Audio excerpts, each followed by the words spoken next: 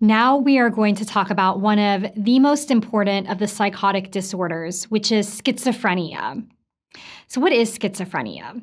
It's a psychiatric disorder characterized by a constellation of abnormalities in thinking, emotion, and behavior.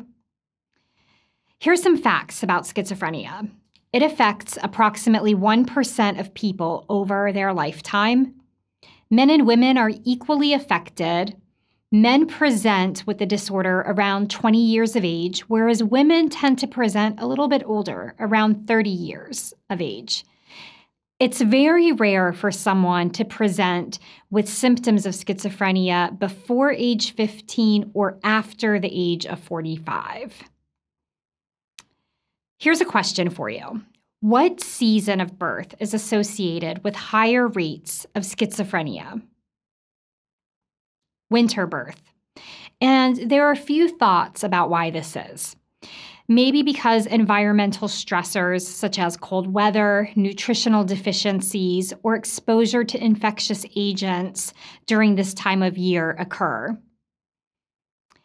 There are a lot of different hypotheses in terms of the pathogenesis of schizophrenia, the most prominent of which are the dopaminergic pathway hypotheses. So being that there's a disruption in either the mesolimbic pathway, which creates what we call positive symptoms of schizophrenia, the mesocortical pathway, which produces negative symptoms, the nigrostriatal pathway, which is involved in extrapyramidal symptoms and also tardive dyskinesia, or the tuberoinfundibular pathway, involved in hyperprolactinemia. We'll go through each of these in a little bit more detail now. The mesolimbic pathway plays a key and complex role in our motivation, emotions, reward, and positive symptoms, therefore, of schizophrenia. The mesocortical pathway is relevant to the physiology of cognition and executive function. This is in the dorsolateral prefrontal cortex. Emotions and affect are involved in the ventromedial prefrontal cortex. And hypofunction of this pathway might be related to the cognitive and negative symptoms that are seen in schizophrenia. The nigrostriatal pathway contains about 80% of the brain's dopamine, a very important neurotransmitter that we think is highly dysregulated in individuals who have psychotic disorders, especially schizophrenia. The nigrostriatal pathway is involved in motor planning, and dopaminergic neurons stimulate purposeful movements. Dopaminergic projections in the tuberoinfundibular pathway influence the release of prolactin. The dopamine is released into the portal circulation, connecting the median eminence with the anterior pituitary gland. The role of dopamine release in the tuberoinfundibular pathway is to tonically inhibit prolactin release. And so when this pathway is disrupted, that's why we think people get hyperprolactinemia.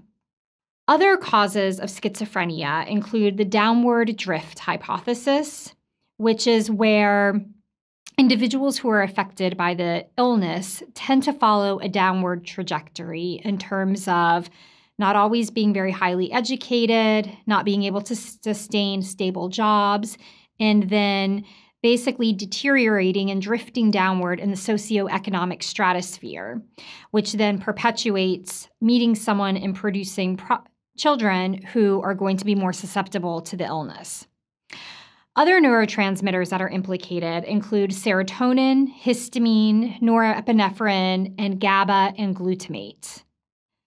You might ask, why is glutamate an excitatory amino acid neurotransmitter of any interest in schizophrenia research?